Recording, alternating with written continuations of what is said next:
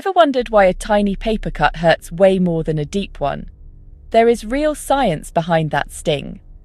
Paper cuts usually happen on your fingertips, the area packed with thousands of nerve endings, so even a small tear feels like a major injury. And unlike sharp blades, paper does not cut clean. It tears the skin fibers, leaving messy edges that irritate more nerves. To make it worse, fingers move constantly and touch everything. Soap, air, salt, all keep the wound open and burning.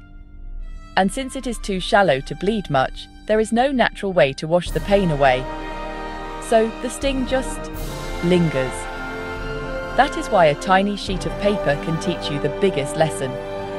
Pain is not about size, it is about sensitivity. For more everyday science with a twist, like, share, and subscribe to Cedar Point, where small things reveal big truths.